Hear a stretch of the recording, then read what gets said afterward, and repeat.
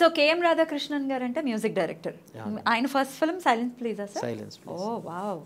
So నా మొదటి 3 సినిమాలకి అతనే మ్యూజిక్ చేశారు. Such a beautiful music director sir. Yeah. అంటే ఆయన నుంచి ఒక చందమామ అయితే ఏంటి, తర్వాత ఆనంద్, గోదావరి, సో ఇవన్నీ అద్భుతమైన మ్యూజిక్ అందించారు. సో ఆయనతో ఆయన ఎలా సార్, ఎలా పరిచయం అయింది, ఎలా? వీళ్ళంతా ఒక టీం. మన పీజీ వింద ఇప్పుడు కెమెరామ్యాన్, ఈవెన్ సినిమాటోగ్రాఫర్స్ అసోసియేషన్ ప్రెసిడెంట్గా కూడా ఉన్నాడు. PG వింద, KM Radhakrishna, Altaf and గిరి, వీళ్ళందరూ ఒక గ్రూప్. వీళ్ళందరితో నాకు పరిచయం అయింది. వాళ్ళని ఆర్టిస్టులుగా, అల్తాఫ్ అండ్ గిరి నా ఆర్టిస్టులుగా ఉన్నారు అండ్ ఇతను మ్యూజిక్ డైరెక్టర్గా పెట్టుకున్నాం. We are all fresh and new comers అందరం కూడా. అందరూ కలిసి ఎక్స్ప్లోర్ చేసిన ఆ దీంట్లో అందులో సాంగ్స్ ఏమీ లేవు. సైలెన్స్ ప్లీజ్ అనేది ఒక సైలెంట్ ఫిల్మ్, మాటలు ఏమి ఉండవు, ఓన్లీ బ్యాక్గ్రౌండ్ స్కోర్ ఉంటుంది. అందుకే ఆ తర్వాత రాధాకృష్ణకి మ్యూజిక్ చేయాలి, పాటలు చేయాలని చాలా ఉండేది. బట్ కానీ ఆ సినిమాకు ఆ ఛాన్స్ లేదు. సో దెన్ నేను హీరో అనే చిల్డ్రన్ ఫిల్మ్ చేసేటప్పుడు ఐ ఆస్క్డ్, నీకు ఎవరు కావాలంటే మ్యూజిక్ అంటే పాటలు పాడడానికి వాళ్ళని చూస్ చేసుకో, వీల్ గెట్ ఇట్ డన్.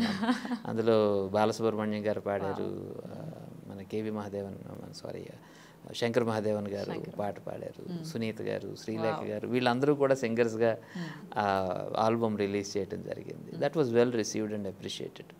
ఆ సాంగ్స్ అవి విన్న తర్వాత శేఖర్ కమల గారికి అవి బాగా నచ్చడం, దెన్ ఆనంద్ అనే సినిమాకి అవకాశం ఇచ్చారు. ఇప్పటికీ మీరు టచ్లో ఉన్నారా sir? They are all my children. Beautiful sir. Sir అలాగే సార్ మీ సొంత ఊరు నెల్లూరు జిల్లా అలగానిపాడు. సో నెల్లూరు జిల్లా అనగానే ఒకరి పేరు బాగా వినిపిస్తుంది సార్, సుందరయ్య గారు. సో ఆయనతో మీకేంటి సార్ రిలేషన్?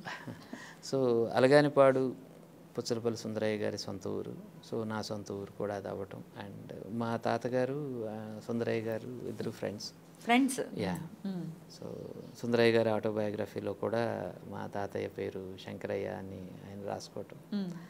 సో ఒక టవరింగ్ పర్సనాలిటీ అండ్ ఒక ఇండియన్ పొలిటికల్ హిస్టరీలో గుర్తుండిపోయే ఒక పేరు, కమ్యూనిజంలో కానీ వీటిలో కానీ. ఎన్టీఆర్ లాంటి పర్సన్ కూడా సుందరయ్య గారు అనేవారు. సో ఆయనకి అంత రేంజ్లో రెస్పెక్ట్ ఇచ్చే ఒక పర్సన్, ఆయనని కాదు ఎవరైనా కూడా. సో ఆయన గురించి మీ మాటల్లో సార్. సో అంటే మాకు రిలేటివ్ కూడా అవుతారు మా మదర్ సైడ్ నుంచి. మా మదర్ ఇంటి పేరు కూడా పుచ్చలపల్లి. మీ మదర్ సైడ్ నుంచి రిలేటివ్? మదర్ సైడ్ నుంచి రిలేటివ్. అండ్ మా తాతగారికి friend. That is the link. And అతని ఆటోబయోగ్రఫీని కూడా నేను చదవటం, అతని ఇన్ఫ్లుయెన్స్ డెఫినెట్గా ఉంటుంది. యా. మా ఊరి లైబ్రరీ సుందరయ్య గారే డొనేట్ చేశారు. సో అక్కడ పుస్తకాలు చదువుకున్న జ్ఞాపకాలు సమ్మర్ హాలిడేస్లో అదంతా. కమ్యూనిజం సంబంధించిన సీడ్స్ చాలా స్ట్రాంగ్గా నాటిన వ్యక్తుల్లో సుందరయ్య గారు ఉన్నారు. ఆంధ్రాలో కమ్యూనిజం తాలూకా ఇంకా ఉనికి అలా ఉండటానికి ఈజ్ మేజర్ రీజన్ అని నాకు అనిపిస్తుంది. ఎప్పటికైనా సుందరయ్య గారి బయోగ్రఫీని సినిమాగా తీయాలి అనేది ఒక ఆలోచన. సో ఎప్పటి వరకు రావచ్చు సార్? అంటే డెఫినెట్లీ ఆ ప్రయత్నాలు అయితే చేస్తున్నాను. ఇప్పుడు ఉన్నాయి సార్ ఆ ప్రయత్నాలు? సో ఎనీ టైం రావచ్చు. It's part of my lineup, one of the films Sundarayya గారు. రైట్. అండ్ అలాగే సార్ ఇప్పుడు ఏం చేస్తున్నారు సార్? అంటే కోవిడ్ టైంలో కూడా మీరు ఫిల్మ్స్ చేసి రిలీజ్ చేశారు. వలస సినిమా చేశాను. వలస కార్మికులు ఎలా రోడ్డును పడ్డారు అనే టాపిక్ మీద వలస సినిమా చేశాను. ఎప్పుడు బర్నింగ్ ఇష్యూసే ఎక్కువ మీ సినిమాల్లో మేజర్ రోల్. నేను జర్నలిస్ట్గా సినిమాని అప్రోచ్ అవుతున్నాను. అండ్ కొన్ని టాపిక్స్ కొన్ని ఉంటాయి. ఫర్ ఎగ్జాంపుల్ ఇప్పుడు మా నాన్న నక్సలైట్ అనే దాని మీద ఫాదర్ సన్ రిలేషన్షిప్ మీద చేస్తున్న సినిమా అది. ఇది about to release? Yeah, it's about to release. And రీసెంట్గా #69 సంస్కార్ కాలనీ అనేది అది చేశాను. సొసైటీలో బాగా ఇబ్బందికరంగా ఉన్న కొన్ని ఇష్యూస్ని కూడా నేను ఓపెన్గానే డిస్కస్ చేస్తాను. బికాస్ ఎప్పుడూ కూడా మీడియా అన్నది కొన్ని టాపిక్స్ మీద లైట్ త్రో చేయాల్సిన అవసరం ఉంది. కొన్నిటిని మనం కార్పెట్ కిందకు తోసేసే అలవాటు ఉంటుంది. ఇప్పుడు ఎస్పెషల్లీ డొమెస్టిక్ అబ్యూస్ లాంటిది తీసుకుంటే, సో 52% ఆఫ్ ఇండియన్ ఉమెన్, 52% మంది భారతీయ స్త్రీలు వాళ్ళ ఇళ్లల్లోనే ఏదో ఒక రకంగా అత్యాచారానికి గురి కాబడుతున్నారు అనేది గవర్నమెంట్ ఆఫ్ ఇండియా రిలీజ్ చేసిన స్టాటిస్టిక్స్లోనే ఉంది. సో కానీ ఈ టాపిక్ గురించి మాట్లాడడం కోసం మనం ఎక్కువగా ముందుకు రాము. ఎక్కడో జరిగిన ఒక నిర్భయ కేసు, ఒక దిశ కేసుని ఒక టోకెన్గా మనం చూపించి దాని గురించి మన కోపాన్ని, యాంగర్ని ఎక్స్ప్రెస్ చేయడమే తప్ప ప్రతి పక్కింట్లో జరిగే ఒక రేప్ గురించో లేకపోతే ఒక సెక్షువల్ వైలేషన్ గురించో మాట్లాడడానికి మనం పెద్దగా ఇష్టం చూపించాం. ఒక ఫాదర్ కూతుర్ని రేప్ చేస్తున్నారనేది 3వ పేజ్ న్యూస్గా ఎక్కడో పక్కన పడేస్తాం తప్ప. సో ఒక నిర్భయ ఆ రోజు ఆ రోడ్డు మీదకి వెళ్ళకపోయి ఉంటే, ఒక దిశ ఆ రోజుకి ఆ బండి పాడు కాకపోయి ఉంటే బహుశా వాళ్ళిద్దరూ సేవ్ అయ్యేవాళ్ళేమో. కానీ ఈ అమ్మాయి ఇంటికి వెళ్లకుండా ఎక్కడికి వెళ్తుంది? ఎవరైతే కాపాడాలో వాళ్ళే తనని వైలేట్ చేస్తూ ఉంటే ఆ అమ్మాయి ఎవరితో చెప్పుకోవాలి? సో ఇది డామినెంట్ ఇష్యూ అన్నది నాకు అనిపించింది. అందుకే నేను క్రిమినల్ ప్రేమ కథ అనే ఒక సినిమా నేను తీసినా. కానీ ఇప్పుడు డ్రగ్ అబ్యూజ్ అన్నది చాలా హెవీగా, చాలా డామినెంట్గా ఉందనే టాపిక్ మీద, ఎడిక్షన్ అనే దాని టాపిక్ మీద రొమాంటిక్ క్రిమినల్స్ అనే సినిమా తీసినా. కానీ so these are the topics to be addressed. కానీ మన సొసైటీ చాలా అందంగా ఉంది, అద్భుతంగా ఉంది, చాలా హ్యాపీగా ఉన్నాము అనే ఒక రంగు పూసిన దాన్నే మనం చూపిస్తూ పోవటం కంటే కూడా కొన్నిసార్లు ఒక హార్డ్ కోర్ ట్రూత్స్ని కూడా చెప్పాలి. అది చెప్పేటప్పుడు ఏమిటి అంటే కొంత బ్లాటెంట్గా కొన్ని చూపించాల్సి ఉంటుంది. కాబట్టి నా క్రిటిసిజం కూడా చాలా ఎక్కువగానే వస్తూ ఉంటుంది కొన్నిసార్లు. కొంతమంది ఆడియన్స్ పరంగా కానివ్వండి, మీడియా పరంగా కానివ్వండి, అంత ఓపెన్గా అంత డిస్కస్ చేయాల్సిన అవసరం ఏముంది అన్నది. But I think it is relevant and I'm doing it. అది ఆ సినిమాకి సంబంధించినంత మటుకు అవసరమైతే. I have my different sensibilities also. And ఆ సినిమాకి సంబంధించిన సబ్జెక్ట్ ప్రకారం నేను దాన్ని డీల్ చేయడానికి ఎప్పుడు సిద్ధంగానే ఉంటాను. And even I'm open for a spiritual cinema also. And it's on cards. So like that. ఇప్పుడు ఒక వెల్కమ్ టు తిహార్ కాలేజ్ అనే ఒక సినిమా చేశాను. It's a clean you cinema and it's about education. పేరు మాత్రం డిఫరెంట్గా ఉంది సార్. తిహార్ అనగానే ఒక్కసారి అండ్ ఇప్పుడు ఆల్మోస్ట్ ప్రతి college is like that only. So చదువు అనే పేరుతో వాళ్ళని ఎలా మనం హెరాస్ చేస్తున్నాం. ఈరోజు చదువుకుంటే ఎంతో ఉన్నతిలోకి రావాల్సిన విద్యార్థులు ఈరోజు సూసైడ్లు చేసుకుంటున్నారు అంటే there is something very seriously wrong about our education system. దాని గురించి ఏదో మాట్లాడాలి అనిపించింది. చదువు అన్నది ఒక రకమైన ధైర్యాన్ని ఇవ్వాలి, బతికే ధైర్యాన్ని ఇవ్వాలి. కానీ చదువు వల్లనే చచ్చిపోతున్నారు అంటే డెఫినెట్గా మన సిస్టంలో ఏదో చాలా సీరియస్ ఫ్లా ఉన్నట్టే కదా. దాని గురించి మాట్లాడాలన్న ఇంటెన్షన్తో తీసింది welcome to Tihar college. So there is no romance in that film. It's only pure friendship and celebration of human relations. అది రిలీజ్ అయిందా sir? At to release. It's almost ready. And అలాగే మీరు మలయాళంలో కూడా ఫిల్మ్స్ చేశారు, తమిళ్లో కూడా చేశారు. సో ఎలా సార్, లాంగ్వేజ్ మీద కూడా పట్టు ఉండాలి కదా? నేను చెన్నైలో ఉండడం వల్ల, ఇంజనీరింగ్ చేయడం వల్ల Tamil is familiar to me.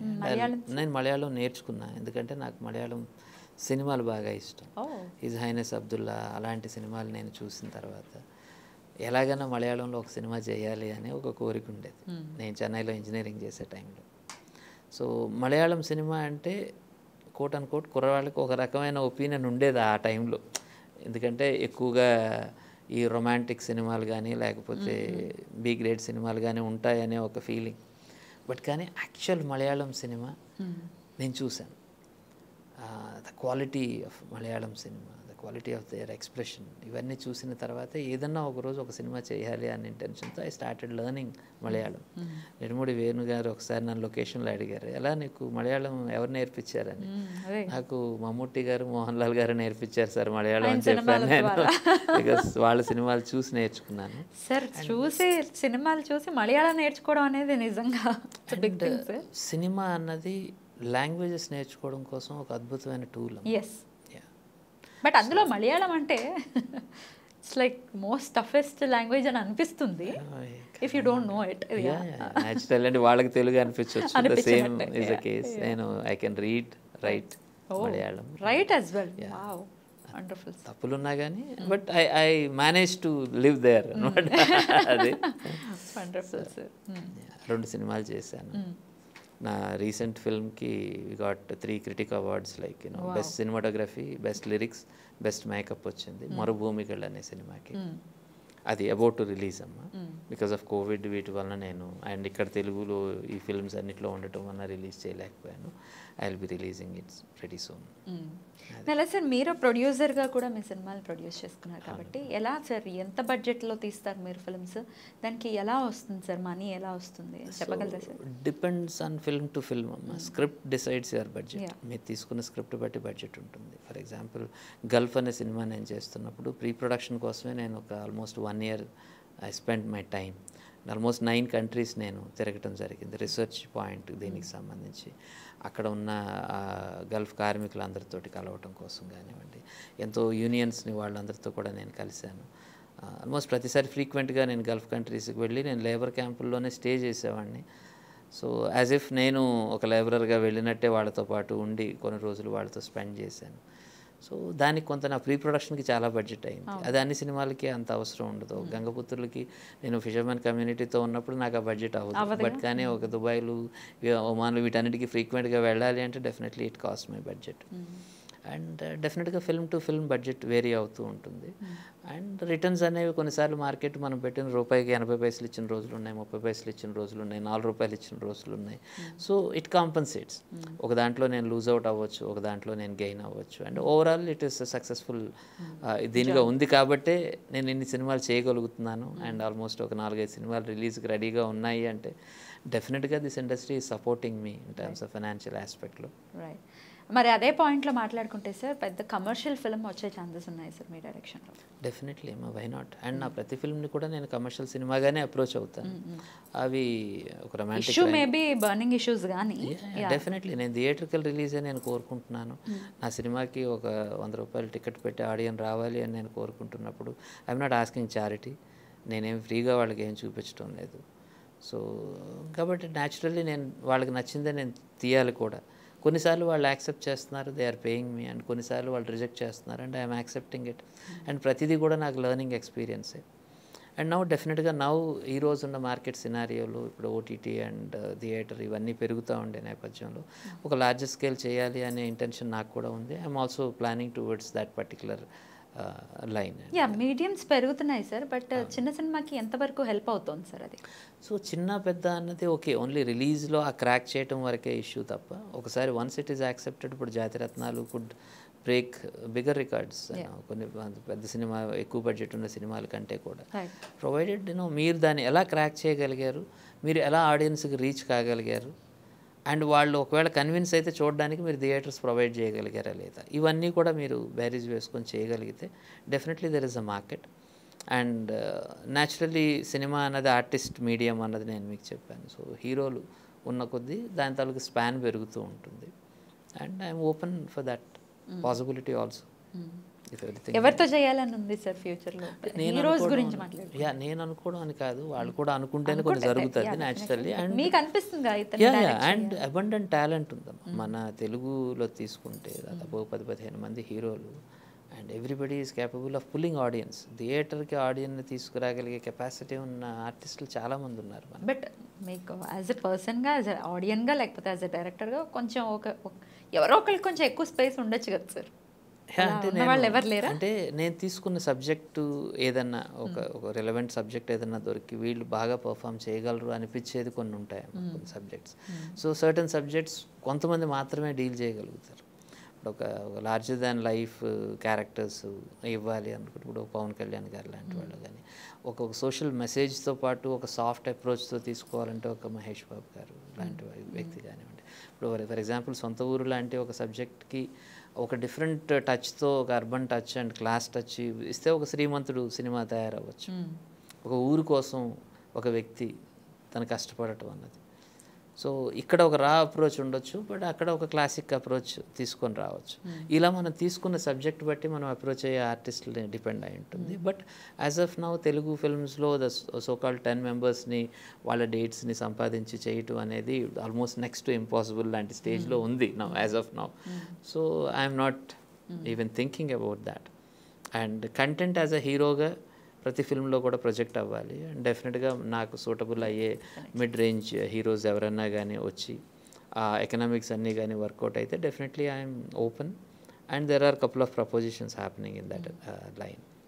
ఎందుకంటే north is very much prepared. చాలా కార్పొరేట్ కంపెనీస్ ఓపెన్ అప్ అవుతున్నాయి ఇప్పుడు, and they are ready to team up. Future let's see. అంటే నాని లాంటి వాళ్ళతో కూడా చేస్తే definitely why not. Nani is Spectacular actor. Big star, and yes so pulled out Shyam Singh Roy లాంటి ఫిల్మ్ని. It's almost as good as a pan Indian cinema. Now it will be accepted anywhere. yes so అలాంటి classy performances, అంత సటిలిటీస్ అన్నీ ఉన్న range, అంటే band width. ఇప్పుడు కొంతమంది అంటే only limited performance మాత్రమే ఉంటుంది, but there some artist have the band width. So comedy నుంచి ఎమోషన్స్ అయితే ప్రతిదీ కూడా చేయగలిగే అంత పొటెన్షియల్ ఉందమ్మా తెలుగు ఇండస్ట్రీకి యాజ్ ఆఫ్ నౌ.